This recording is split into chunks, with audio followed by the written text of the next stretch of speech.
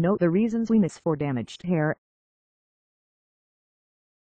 There are 3 layers to our hair, namely the medulla, which is the inner fiber, the cortex, which is area that surrounds the inner fiber, and the cuticle, which is the topmost layer that protects the hair from the elemental damage around.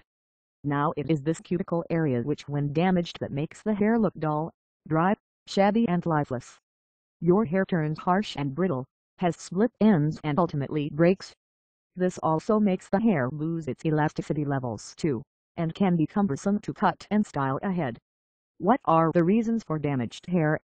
Harsh chemicals in your hair products and hair wash, extreme heat and climbs, blow dryers, excessive styling of the hair, UV rays of the sun, chlorinated water, lack of moisture in the hair, chemical treatments done, cotton pillowcases. Stress. Subscribe us to know more hair growth treatments and tips.